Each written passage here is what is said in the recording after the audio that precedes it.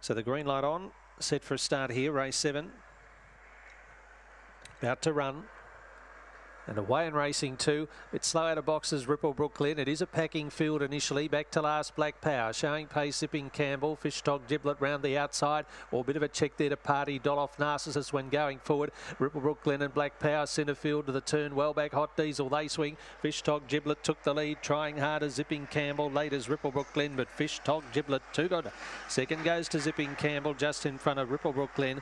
And a gap away for fourth is close. Black Power, Narcissus, Hot Diesel. Not much over those. And behind those runners would have been Party Doll. Run on the race there is 22.80. 8 is the winner. Fish Dog Giblet for Lynn Smith. Back into the winners list in good style. Zipping Campbell. Ripplebrook Glen for the minor spots. And 6 has run fourth, Narcissus. Numbers 8, 4, 1 and 6. 8, 4, 1, 6 the placings. About 240 and 170 for the winner.